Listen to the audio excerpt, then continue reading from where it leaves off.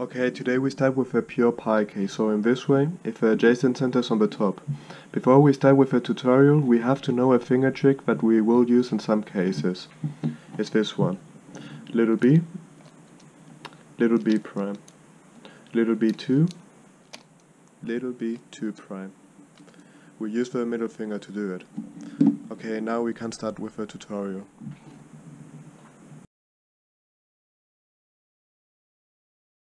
The first one is the most obvious, the pure pi case. All it's solved on the Skewb, except for the corners. For this case there are two ways to solve it. The first one that I will show is that most of PA people use. It goes like this. We start here and do two sledges. 1, 2, and it's solved. And the other one that can also be used, it goes like this. We start now here and do two hedges. 1, 2, and it's solved. You can choose what you think is most comfortable for you. Let's do the next case.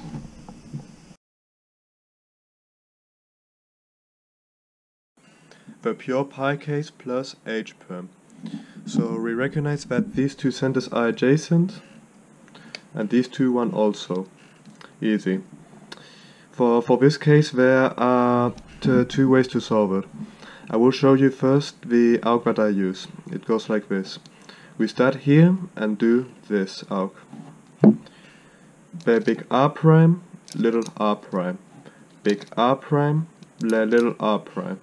Big P, the big R prime, big B prime, little r prime, and it's solved. And the other arc that can also be used, it goes like this. We start now here and do this arc. Little r, big B, big R, big B prime, little r, big R, little r, big R, and it's solved. It's just the inverse of the previous one. So again, you can choose the arc that you think is comfortable for you. Okay, let's do the next cases.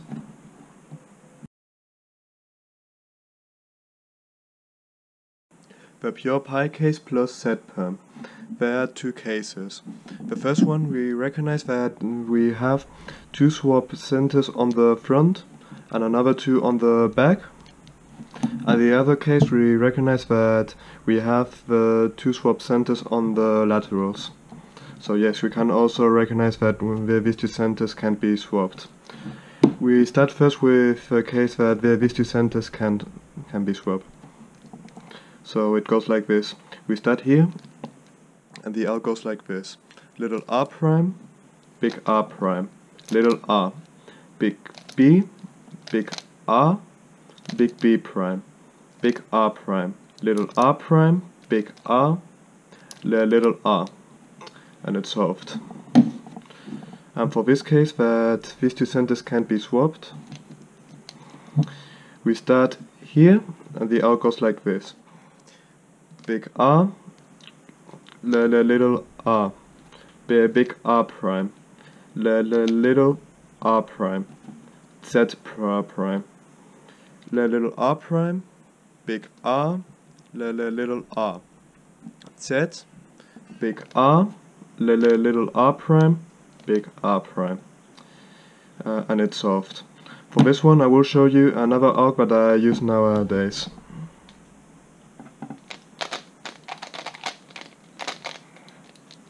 So it goes like this. We start now here and the arc goes like this.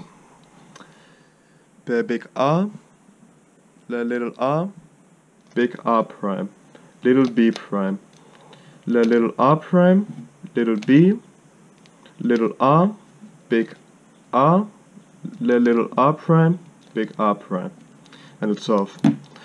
This one I discovered on myself, and yes, it's just the mirror of a previous case. So that have centers swapped. So yes, let's do the next cases.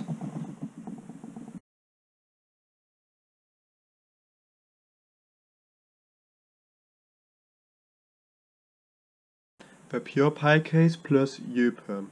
There are 8 cases, and we recognize all of these cases by the block, which can be in different positions. We start first with a block on the front left. There are 2 cases, and yes, all of these groups that I will show will have 2 cases in each one. Okay, let's start with the first case, with a block on the front left again. The first case, we recognize that this center is opposite, is adjacent of a block, and that this one it isn't. We can also recognize that this center has to go there. Okay, for the first one, if a center is adjacent to the block, we start it here and do this arc. Big B, little r prime, and do here the hedge case. And do it again from the beginning, but doing the first 2 moves. Big B, little r prime, and it's off. For this one I will show you another arc that I use. So yeah, yes, it's the same as the previous case, but starting a little different. So we start now here, and the arc goes like this. Little r, Z2, little r prime, and do here the hedge case and the last 2 moves, like the previous case. So the hedge and the last 2 moves, big B and little r prime, and it's solved. And for this case, if a center isn't adjacent to the block, this center has to go there. We start here and do this arc. Little b, big R, and do here the sledge case. And we do it from the beginning, but they're doing only the 2 moves. So little b, big R, and it's solved. Let's do the next cases.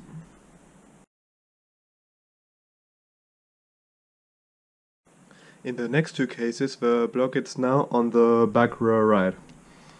Okay, and the difference between these 2 is that this one, the centers are not adjacent, and we can also recognize that this center has to go there.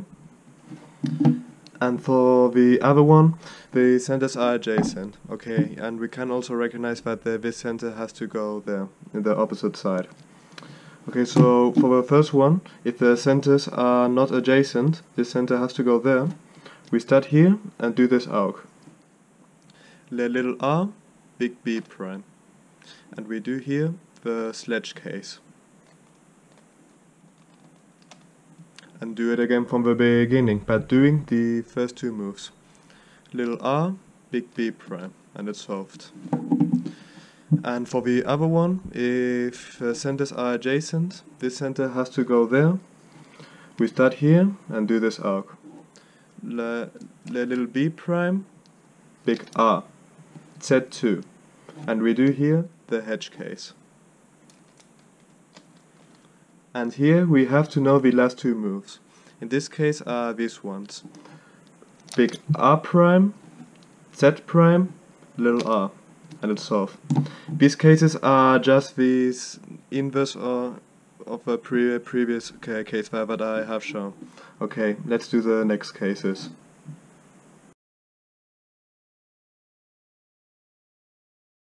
In the next 2 cases, the block is now on the front right.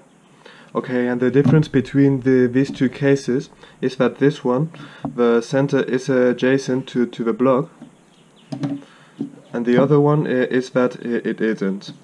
We can also recognize that these 2 centers are adjacent, and this center has to go there, in the opposite side. Okay, so for the first one, if a center is adjacent to the block, we start here and do this arc. Little r, big R prime, little r.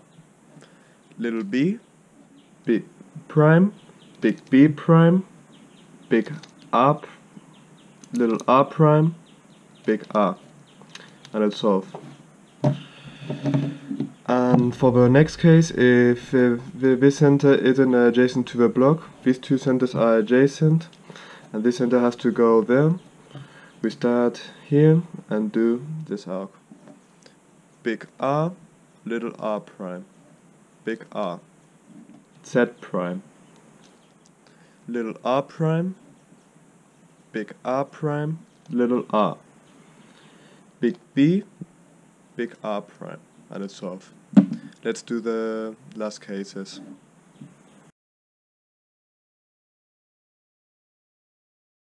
Finally, the block is on the back left in the last two cases. And the difference between these two is that these two centers are not adjacent, so this center is adjacent to the block, and the other case, these two centers are adjacent. This center has to go there in the opposite side. So for the first one, if these two centers are not adjacent, this center is adjacent to the block. We start here and do this arc. Big R prime, little r, big R prime, big B, little b, little r prime, big R, little r prime, and it's solved. And for this one, if these two centers are adjacent, this center has to go there in the opposite side. We start now here, and the arc goes like this.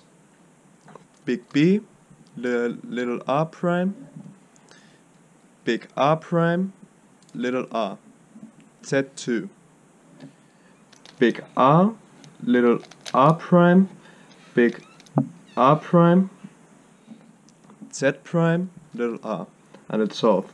For this one I will show you another arc that I use nowadays. It goes like this. We start now here and do this arc. Little r prime, big R, little r prime, big B, big R, big B prime, little R prime, big R, and it's solved. These cases are just the mirror of the previous one that I have shown. Okay, and that's all to show about the pure pi case tutorial. Later there will be the pure pi case category 1. So there will be two patterns. The first one that I will show will be the center on the right. So yes, that's the next video that I will show. So see you there. Bye.